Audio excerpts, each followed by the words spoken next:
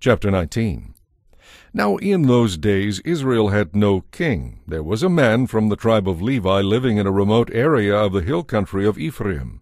One day he brought home a woman from Bethlehem in Judah to be his concubine.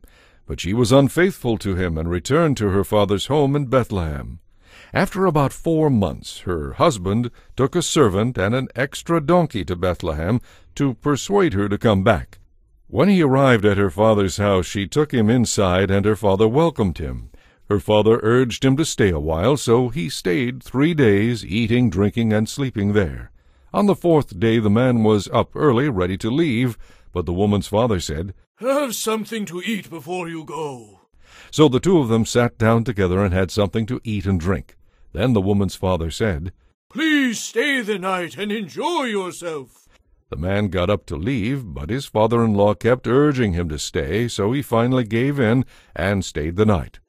On the morning of the 5th day he was up early again, ready to leave, and again the woman's father said, "Have something to eat, then you can leave sometime this afternoon."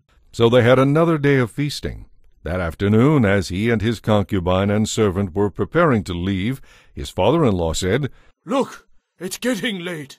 Stay the night and enjoy yourself. Tomorrow you can get up early and be on your way." But this time the man was determined to leave. So he took his 2 saddled donkeys and his concubine and headed in the direction of Jebus, that is, Jerusalem.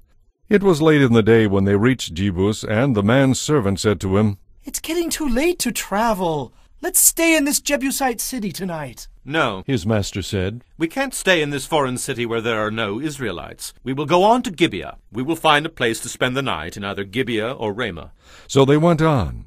The sun was setting as they came to Gibeah, a town in the land of Benjamin, so they stopped there to spend the night. They rested in the town square, but no one took them in for the night. That evening an old man came home from his work in the fields. He was from the hill country of Ephraim, but he was living in Gibeah in the territory of Benjamin. When he saw the travelers sitting in the town square, he asked them where they were from and where they were going. "We have been in Bethlehem in Judah," the man replied. "We are on our way home to a remote area in the hill country of Ephraim, and we're going to the tabernacle of the Lord. But no one has taken us in for the night, even though we have everything we need. We have straw and fodder for our donkeys, and plenty of bread and wine for ourselves." "You are welcome to stay with me," the old man said. "I will give you anything you might need, but whatever you do, don't spend the night in the square."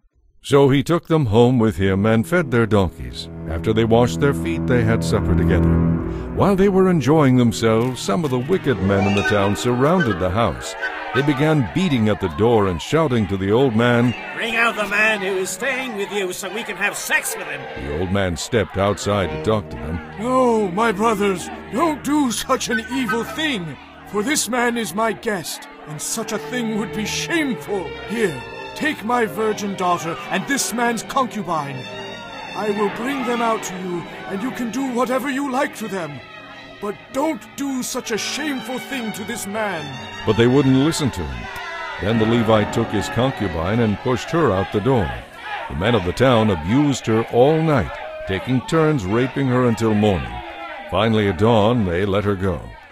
At daybreak the woman returned to the house where her husband was staying. She collapsed at the door of the house and lay there until it was light. When her husband opened the door to leave, he found her there. She was lying face down with her hands on the threshold. He said, "Get up, let's go." But there was no answer, so he put her body on his donkey and took her home. When he got home, he took a knife and cut his concubine's body into 12 pieces.